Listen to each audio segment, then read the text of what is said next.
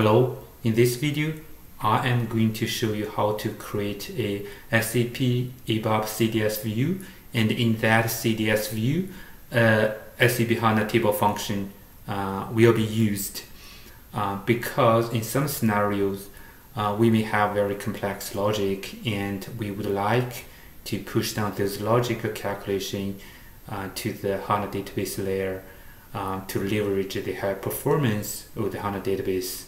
In that case, we may need to create a SAP HANA table function, and then that table function will be used in the CDS view. If you search on the website, you may get a bunch of those information and step by step. So I have already summarized these 4 steps here, how to create the CDS view, which use the table function. And another good place is, like, you can always go to the SAP help document, and they have also the sample code and detailed information to show you how to create the table function and the AMDP class, which will be used that table function, and also the CDS view. Okay, all right, now let's go step by step. Okay, so the first step is like we need to create a table function, because that table function will be used by the CDS view, and also you need to create the AMDP, ABAP Managed Data Procedure, to achieve that table function. That's the step 2. That's why. Okay, the third step is like once we have the table function ready, you can create your CDS view, which will use that table function rather than very simple select statement. All right, and the last step is to create a testing program to consume your CDS view and see if it works as expected or not. Okay, now let's go to the system and start with the first step, create a table function. As you may know, we have to use the ABAP development tool. We cannot use the traditional SAP GUI to create those like CDS view and table function. Okay, and the table we're going to use in that table function is pretty simple. You see here we have a sample table with a few columns, right? So calendar month, city, spend, budget, currency, and country. Okay, suppose we are going to create a CDS view, and within that CDS view we're going to pass a parameter, let's see, calendar month, and that CDS view we're going to return all the data for that given calendar month. Okay, and then you can expand those cases to other cases, right? But this just provide you a very straightforward concept how we can do that. Okay, so then the first step is like we're gonna create a table function, right? So we go here and you can see the list. It's called data service, data definition. I already created someone, but now I would like to go through this from scratch again. So let's go to create new definition, and suppose we gonna name this table function ZTF get spent by month. So as I said before, this table function gonna accept a parameter calendar month and then return all the data for that given month. Okay, so just give the descriptions get spent by month. Okay, so let's next step. This is a transporter request for our case. I'm gonna put all this information in a local directory, so in our like temporary package or local package. Okay, so now you can see, and this gives you some like template you can choose. You can define the view, withdrawing, association, and other stuff, but our case is gonna first create the table function with a parameter. Now let's go to click finish, and this gives you the table function name and this parameter we're gonna have, right? And this is the return, like what you're gonna have for your return, like your result date. Okay, so in order to save some time, I have already create some test, like some code already, so I can just like simply copy and paste here. Okay, so I just copy here and go back.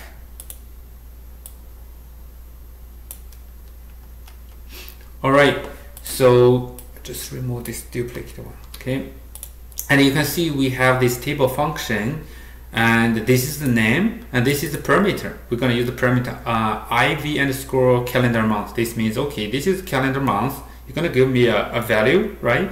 And this is the tab. So once you tap the ABAP, you put dot, you can have like the list of the predefined data type. Okay, in our case, we have the car, and the length is 6. Okay, and this one, the returns actually going to return the columns you are interested, right? In our case, we're going to return calendar month, country, city, spend, and the currency along with their data type. Okay, so this is along with like this raw table, right? So now let's go here again. Okay, I cannot click. Yeah, so here we go. Now and also you may notice, so this table function will be implemented by a class method called SAP AMDP, and this is class method. So I can make a little bit change. So this is a class, right? And I can give a demo one probably. I just want to make sure if I have any class defined like that. If I go to the class, no, I don't have. So I'm gonna have this class ZCO underscore AMDP demo 1, and in this class we have to define a class method get spent by month, and this method actually will be invoked by this table function. Okay, but for now we have already defined our table function. We can activate. Okay, if you right click and activate.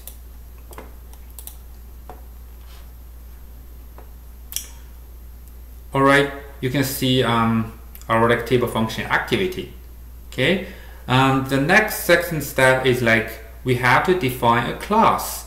Okay, and within that class we have defined a class method get spent by month.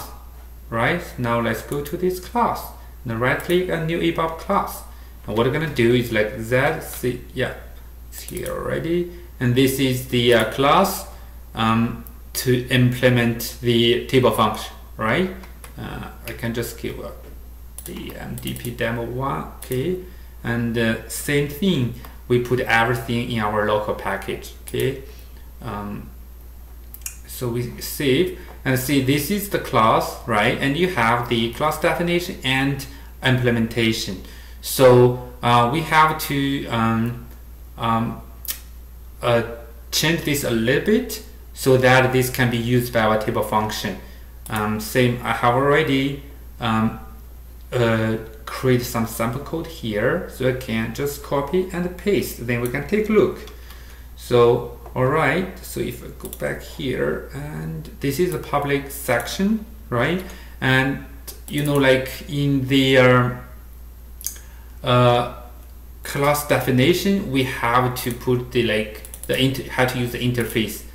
This interface is mandatory because all the AMDP class, you have to use this interface so that you can create those like the class method and then call the HANA database and for some table function. All right, and see here we're gonna give the class method get spent by month for table function. So this table function is actually the one we just created here, right? So this class method is for that table function. So if you click here, this give you some error message. So implementation is missing. Yeah, we haven't done implementation. This is just the definition. Okay, so two main things or three main things. First, interface here is mandatory. The second part is like your result type, or we call it like the table you're gonna return with all the result data, right? So as we decide, so this is to be aligned with this one. So you have calendar month, country, city, spend, currency. So here same thing, you have calendar month, country, city, spend, currency, right? And then we move to the implementation. So we're gonna give or define the implementation for this class method. So again, I have this method ready here. I just copy and paste. So let's go here, copy and paste here. Okay, as you can see, this is a class method. This is by the database function, and you see we're gonna return this select statement, right? And here we have the parameter you're gonna use, and this parameter is defined here already. See, we have IV underscore kill month, so we have used that one as a parameter in the select statement. So this gives you a pretty simple statement, but you can write a pretty complex logic here too. All right. Okay, now we are done with our AMDP class. Now let's activate.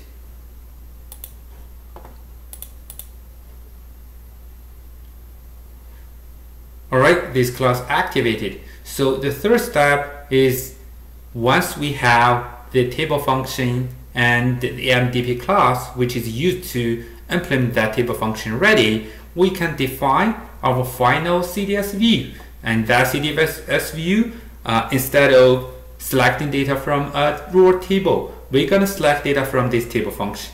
All right, so now we go here and create new data definition. We give this the name of the CDS view, right? And we can put CDS view get spent by month. Okay, this is a description, and we click finish. I think I missed a step. I'm gonna delete this one and repeat again, because this one use actually the table function, is not CDS view. So I have to delete and try it again. I did it too quick. Just remember what I did before. So I put it here and CDS view, next. So here you see the system by default remembered my last selection. Okay, but this time, rather than creating the table function, we would like to create a view with parameter, and this is the template. So now we click finish, and then this is the template. I just need to tweak this a little bit so that I'm gonna call our table function directly. Okay, again, I have my code ready here. I just copy here and paste in our the system directly. Okay, I think I start from here. Right, so you're gonna see here in this CDS view, we also need a parameter, because the underlying table function has a parameter, right? So we have to pass this parameter to the underlying table function, and see we have the select from this table function, and this table function has a parameter IV underscore CLMON. Okay, and this can accept this parameter from this CDS view, right? And this is our returned data. All right, so once we're done here, we just right click and activate.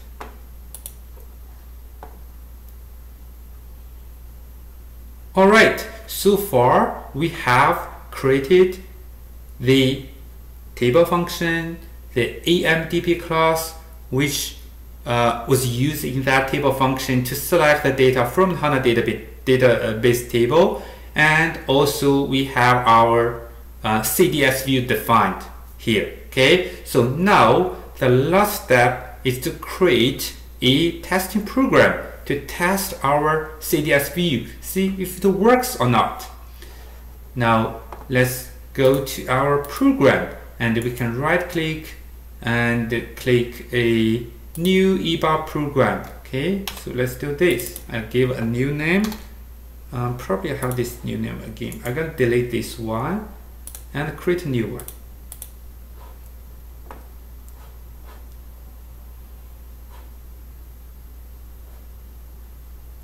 Okay, this one doesn't exist. Probably I have already deleted already. Okay, now let's create a new one.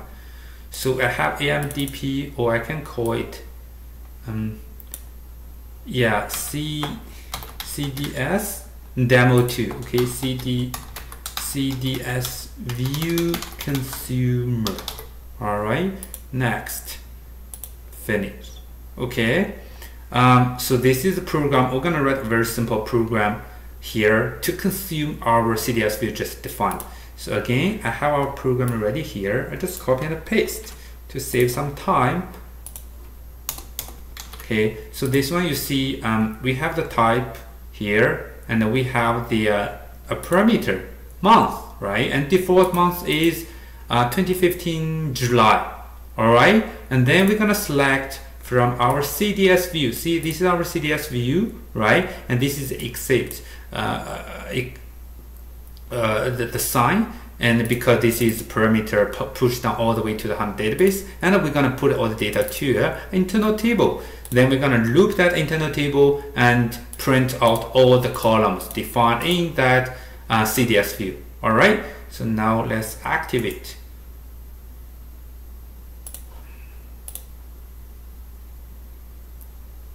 All right, so the program activated successfully. Okay, now let's just run this program and test if this program works, or the whole things we did works as expected.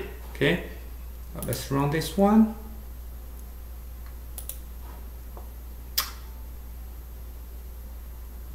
Okay, sorry, my bad. I think I need to run this one, not this demo. So I run this one as a ABAP application. Okay, so you're gonna see by default is 2015 July. So if we keep this one run, okay, it gives us all the data we need. So calendar month, country, city, spend, and currency. This is exactly aligned with our CDS view we defined here, right? These columns. And same thing, the table function is the one which provides data to the CDS view, right? So now let's just do one more test. I change a parameter to 2015 August.